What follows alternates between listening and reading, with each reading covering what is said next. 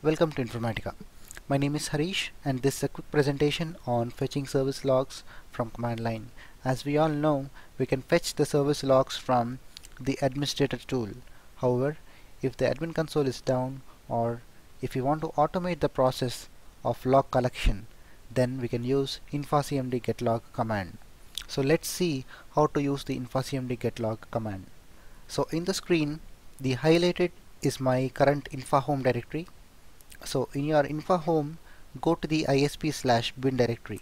In that, execute this infacmd getlog command along with parameters domain name, username, password, host and port number separated by a colon. So this port number is the HTTP port number, not the admin console port number, and the start date, end date. So start and end date determine the amount of time we are fetching the logs for. And the format, it is text. Service type, it is RS stands for repository service, so I'm fetching the repository service log events. Then the service name, which is PCRS951 in my environment. This is the log file name, so that means I'm executing this command to generate a file called rs.txt in the current directory, which is in infahome isp bin.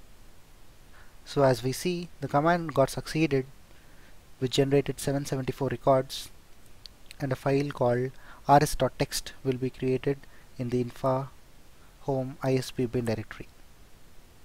So similarly, we can specify the service type and the service name for any other services in domain to fetch the corresponding service log events. Along with, we can fetch the domain log as well. For the domain, we don't need to specify the service name. So for the domain, it is only one domain name here, so I don't need to specify the service name. So if I execute this command, I'll be able to fetch the domain log events. So as we see, even the domain log events have been fetched successfully. That means a file called domain.txt will be created in the current directory. So I hope this presentation is clear in fetching the log events for all the services in domain, including the domain log events.